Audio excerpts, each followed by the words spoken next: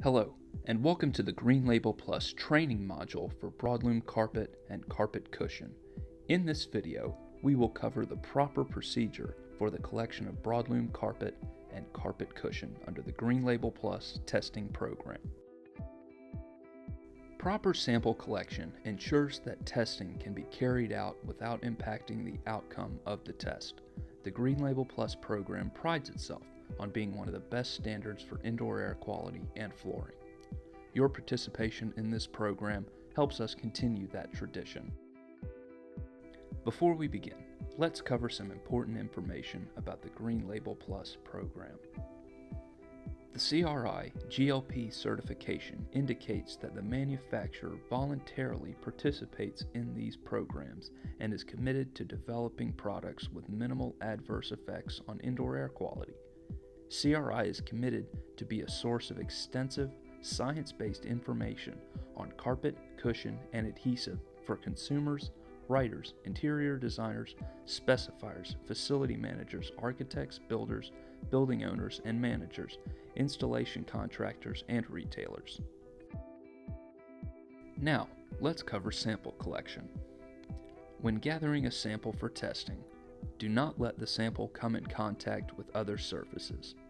Be sure your knife is clean and free of any oils or solvents.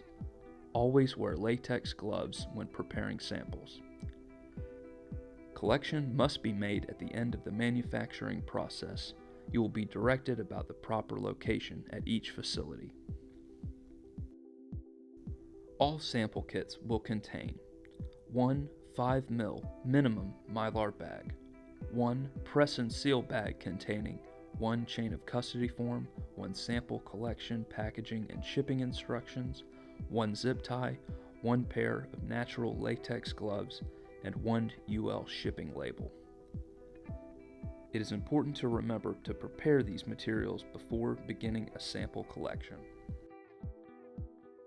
At the cutting or finishing line, ask the operator to cut off a sample at 12 inches wide for the full length of the carpet or cushion. While it is not required, it is recommended that the sample be 18 to 24 inches away from the seam. Cut off 6 to 8 inches off the first side of the sample. Roll the sample with the face fiber in and the back towards you. Be sure to follow all the safety guidelines of the facility.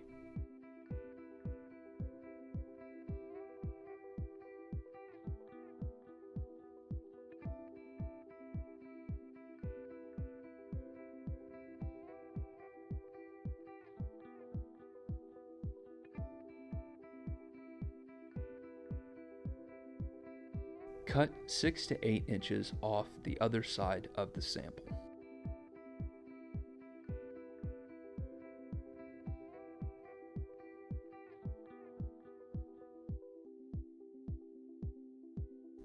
It is okay to have an associate assist you in collection of a sample, as in this example.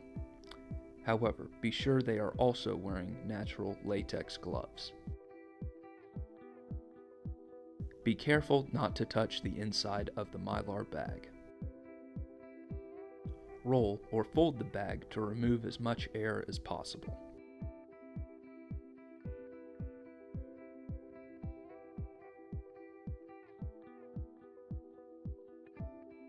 Twist the top of the Mylar bag and use a zip tie to seal the bag as tightly as possible.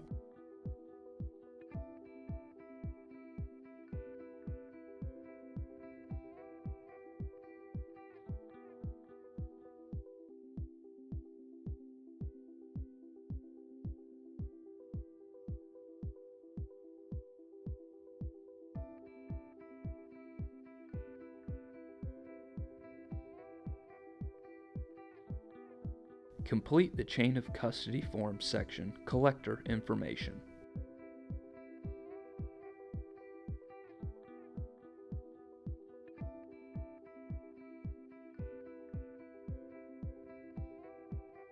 Now complete the chain of custody form section, shipping information.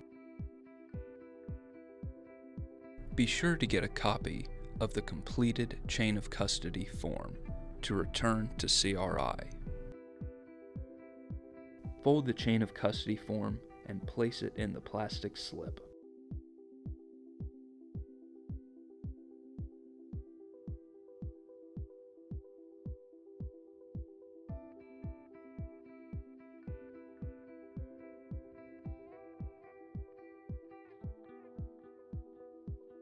Remove the adhesive strips from the plastic slip and place on the Mylar bag. While it is not required, it can be helpful to place the slip on the seam, as in this example.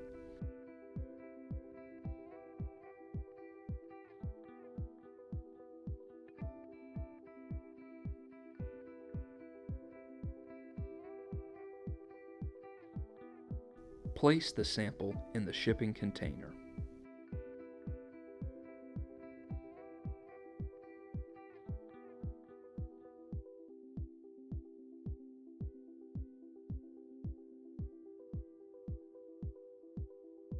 Seal and tape all corners of the shipping box.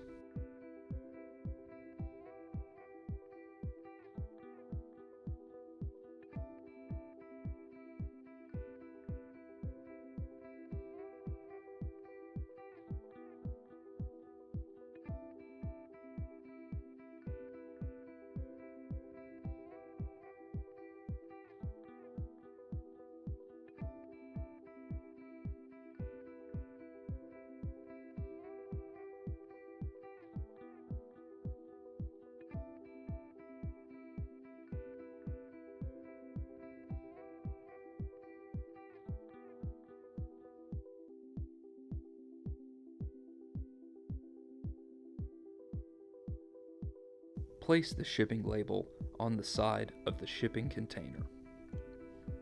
Prepare the sample for shipment per the GLP shipping instructions. Then drop off the shipment at the nearest shipping location. You have now completed the sample collection.